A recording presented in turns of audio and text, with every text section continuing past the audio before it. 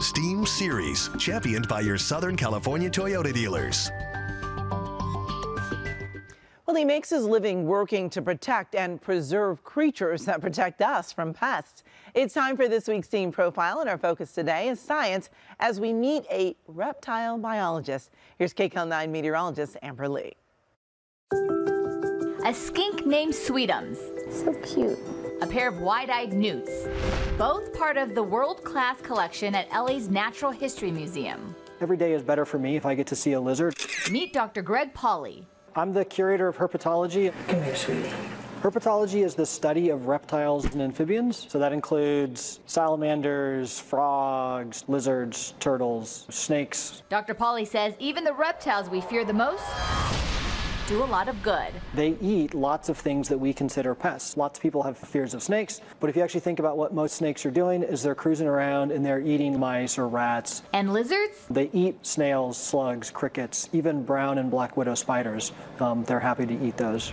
In the museum's nature lab, guests are encouraged to visit with live reptiles of all species and learn all about their habitats. What the public doesn't get to see is this. The skull of an American alligator. The museum's world-class herpetology library. Dr. Pauly, this is a huge collection.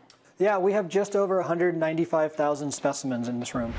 Of all the STEAM disciplines, herpetologists rely most on science. A lot of my time is spent thinking about how do we make sure specimens are available and useful to researchers decades from now and even centuries from now. With every turn of the wheel, shelves and shelves of creatures are revealed. This is the largest species of salamander in the world. Reptiles too big for a jar are held in cold storage. This is a preserved Komodo dragon. Even with almost 200,000 samples, Dr. Pauly says there's still so much more to be discovered. There's an unknown number of tens of millions of species on Earth, and for the vast majority of them, we know next to nothing about their ecology and their natural history. One way scientists are making new discoveries by recruiting volunteers to upload photos of creatures they find in their yard. That's how these geckos were first discovered in the San Fernando Valley. Yeah, I was a 9-year-old boy living at Chatsworth at the time. The big focus of the research that we do is thinking about impacts of urbanization.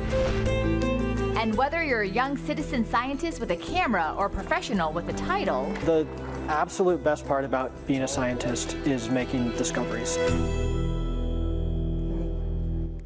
Well, if you see a lizard, snake, or frog in your neighborhood, you can join Dr. Pauly's team of citizen scientists by uploading a photo for review by professional herpetologists. We have a link with instructions and more on STEAM careers at kcal9.com/STEAM. And I have to say, there is not a zoom lens strong enough for me.